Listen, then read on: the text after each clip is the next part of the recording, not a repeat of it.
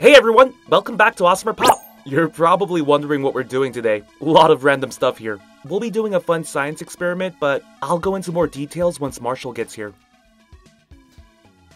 Whoa! What's going on here? Not used to seeing electrical wires and stuff. Hey Marshall, I called you over here because we're going to be making a battery today, but it's not the battery you're familiar with. The power source will be very interesting.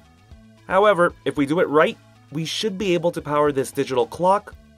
We'll be able to power this LCD display clock as well. This is a sound chip we can test out. And we can also power up this lighthouse. We'll be testing all 4 of these items today. We also have a couple of plastic and paper cups. Inside we can find some protective covers. We get 8 yellow connection wires. And inside this bag, we'll find copper and magnesium circuit boards. I didn't introduce our power source yet, but these are all the items we'll need to make our homemade battery. I'm still a bit confused, but making a battery sounds fun. I can't wait to see how this turns out. Alright, let's get started.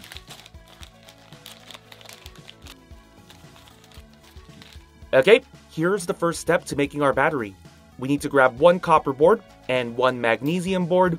Now we need to connect the boards with the connecting wire, which is this yellow wire I showed earlier. Let's pull on this end and have the metal wires on this side go through this hole. This is the copper board.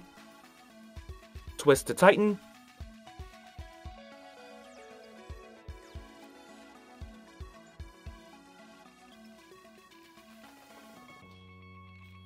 Perfect. Now let's do the same thing with this magnesium board.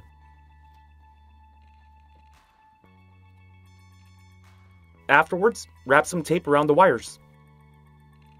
Okay, we got step 1 complete. So the first thing we're going to try to power is this digital clock.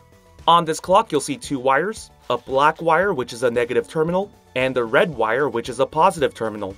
The black wire must always connect to the more reactive metal, so we're going to insert these wires through the magnesium plate. Just like we did earlier, we're going to twist to connect.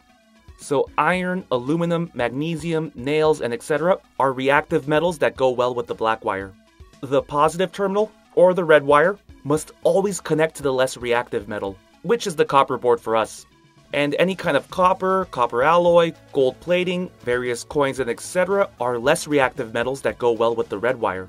Wow, that was a lot of information to take in, but I'm keeping up with all of this. Now that we set up the wires with the metals, what are we going to use to power up our clock? Don't be shocked, but we're going to be using a tomato and a lemon to power up all of our items today. Haha, very funny. You probably wanted me to get all excited and say, "Whoa, that's awesome! We can power it up using tomatoes and lemons?" But I won't be fooled. Oh, Marshall. Just watch and see what happens. You will be saying those exact words in a few minutes. Alright, we'll start by using this tomato. Just need to cut this in half. So basically, the common items required for these experiments are the electrolyte, the positive electrode, and the negative electrode. We have our positive and negative electrode, and this tomato is our electrolyte. Let's start by sticking the negative electrode in one tomato. And we'll stick the positive electrode in the other tomato. Now let's bring out our clock, and we just have to stick the opposite wires in each tomato. This will create a constant flow. Think of it as a racetrack where the ions are going around in circles freely. Mess this part up and you're gonna get a collision. Here we go! Boom! Isn't science amazing? So I explained this a bit earlier, but our tomato, which is our electrolyte, is our power source. We can actually use beverages, juices, and different fruits as our electrolyte. Earlier I said think of this as a racetrack, so let's say our magnesium plate is the start and finish line. Ions, which are the race cars, have been released due to the metals reacting with the electrolyte. Now our ions will go speeding down the black racetrack, entering the digital clock, and then speeding out onto the red racetrack. They will then transfer over to the yellow track, and the first lap is complete. The ions will basically go around in circles until the power source is gone. But yeah, just like that, we're able to power a clock. And remember, you can't have 2 of the same metals in one power source, so you have to have a positive and a negative on each side. Wow, that is fascinating. I'm so impressed. Can we see if it works with the lemon too? I'm really curious. Of course. Let me start by cutting this in half.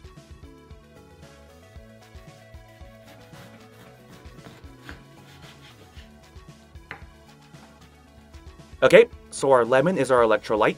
Now let's insert our positive and negative electrodes.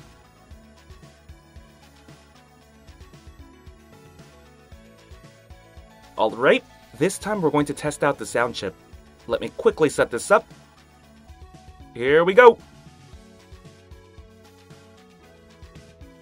Uh-oh. The red wire is disconnected, so we don't have a complete circuit. Let me quickly attach this. There we go. Do you hear that? Here, let me bring it closer to the mic.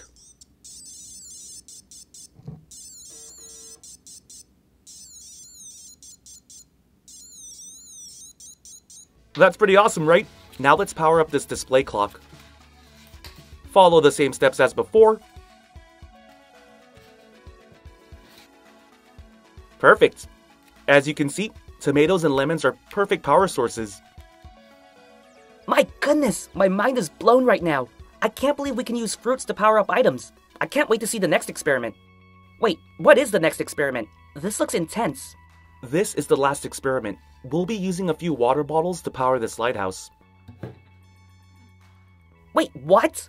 We can use water as a power source too? That's so awesome. I can't wait to see this. Before we add the metals into the liquids, we have to remove the caps and add the protective covers. Safety always comes first. So the amount of water needed will be different for each object. To power up the lighthouse, 3 small water bottles should be fine. Give me a second while I set this up. I know we're inserting our metals into liquid this time instead of fruits, but the process is the same. Just make sure you have positive and negative electrodes in each water bottle.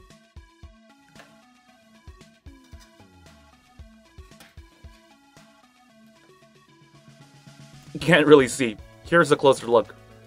Woo! We got it to light up. This is so cool. Oh my gosh, I learned a lot today. I don't think I'll ever forget this lesson. I'm going home right now to try more experiments. This was really cool. Glad you had fun while learning. Science is awesome, right? Now go home and have some more fun. AWESMR Pop fans! Thank you so much for watching. We can't do this without you. If you're new to the channel and became a fan, click that subscribe button for more awesome stuff. And if you want to be the first person to watch our next video, hit that notification bell to have a chance. See ya!